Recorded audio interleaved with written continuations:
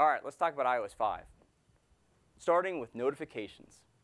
We have a new notification center. You can get to it anytime just by swiping your finger down from the top. Notifications are no longer blocking, so if you're playing a game and a notification comes up, it just subtly comes up at the top. From the lock screen, you can see more of your notifications, and you can just swipe across any of these, and it'll take you directly to the app. You can send text, photos, videos. iMessages are pushed to all your devices. Next up is a brand new app, and it's reminders.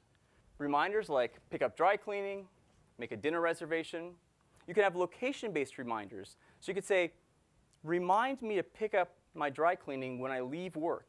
And it'll set up a geofence around where you are, and when you leave work, it'll pop up that reminder. We have integrated Twitter deeply into the OS. So you can tweet photos, you can tweet websites from Safari, videos from YouTube, locations from maps, and more. Newsstand makes it even better to experience reading newspapers and magazines on your iPad. Now, we've created a new location in the App Store that gathers all of these subscription newspapers and magazines together, so it's easy to find them. So now if you double-click on the Home button, this new button appears, the Camera button. And if you tap on that, you're taken directly and immediately to the Camera app, and you can even optionally use the Volume Up button to take that photo. You can add optional grid lines. You can pinch to zoom right in the viewfinder. You can put your finger down and hold it on a given location, and it'll set the auto exposure and autofocus lock to that point. Once you've taken your photos, you can now edit them. Next up is Game Center.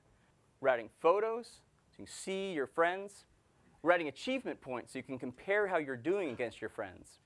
We're giving friend recommendations and game recommendations. And so we want to make it even better. And we've added a number of things. One is Reader. You see up top, there's this new Reader button. When you tap on that button, we take the story on the web page you're currently on, and we format it perfectly for that device. We have added full tab browsing to the iPad, and it makes it really easy to quickly switch between websites. We've made Mail better in a number of ways. We've added rich text formatting, control the indentation, drag addresses between the to, CC, and BCC. You can now search the entire body of a message, including messages back on the server that aren't even on your iPhone.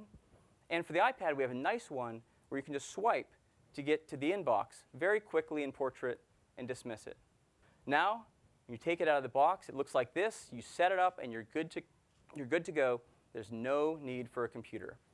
We've added support for wireless updates. iOS 5 is a free update and will be available on October 12th next week.